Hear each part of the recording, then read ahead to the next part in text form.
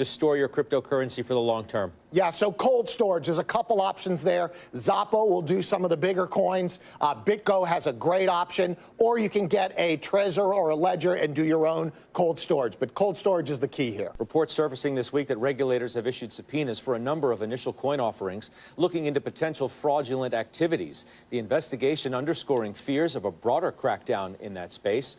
Now, ICOs were the hot new jam in crypto last year, but there's a new buzzword making the rounds in the Bitcoin universe: airdrops. So what exactly is that? For more, we need to bring in our Bitcoin baller, Brian Christopher Kelly, otherwise known as BK. 3 names because he has a pocket square. BK. Yeah. Works for Carter Braxton Worth. Thanks for having me, Scott. I watch you guys every day. It's a lot of fun. Let me talk to you about what the new word is. You know what it is? It's airdrop. What the heck is an airdrop?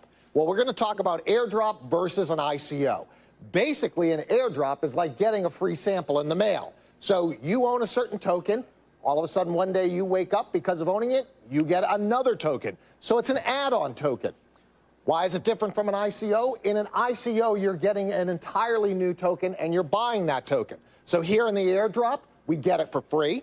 In the ICO, you got to pay for it. The airdrop is very similar to a dividend. So you already own a stock, you're getting a little bit more. You're getting US dollars, you're getting cash. You already own a currency in this case, you get another currency. It's like a dividend.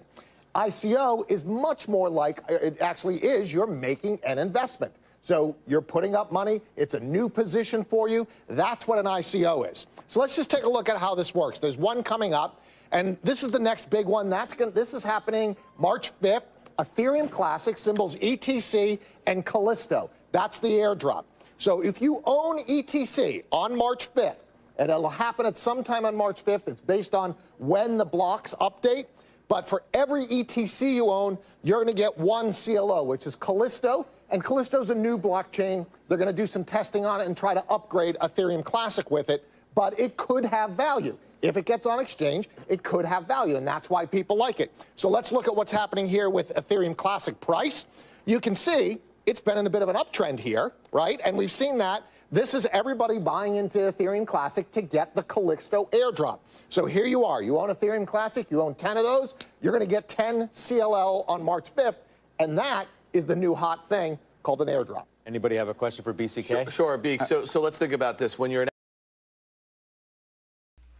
So yeah, this is actually kind of a cool concept. I think if you do have time, you should definitely research this, because getting free coins can never be bad. And in a way too, because of this news that will come out, it obviously pumps the price of the coin. You just have to be careful for pump and dumps, because obviously once the drop is over, the price could possibly crash. But I will probably definitely do more coverage on this channel of upcoming drops, because it's free. I don't know if you've been watching my channel, but I am a big proponent of not wasting your money and also getting as much stuff as you can for free. That's why I am a big fan of Robinhood. If you haven't seen all my videos, I have the link for Robinhood. You just sign up, you get a free stock. You don't have to put in any money. And I'm going to continue that trend of just providing information for free stuff, because I think that you should be very conservative with your money and not waste it on how to invest books, or there's just so many scams on YouTube just trying to always sell you stuff. And I think that you should be looking for content creators that are pushing you to do stuff for free. And now that I think, moving forward, because ICOs are going to, get cracked down by the SEC, I think the way to go, if you do want to get into smaller coins, is go get the airdrops. I mean, they're free. All you have to do is own the coins and have them on a wallet.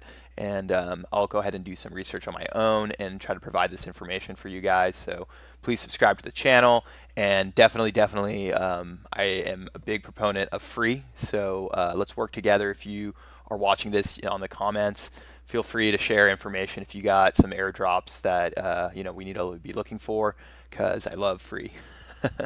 Talk to you guys soon.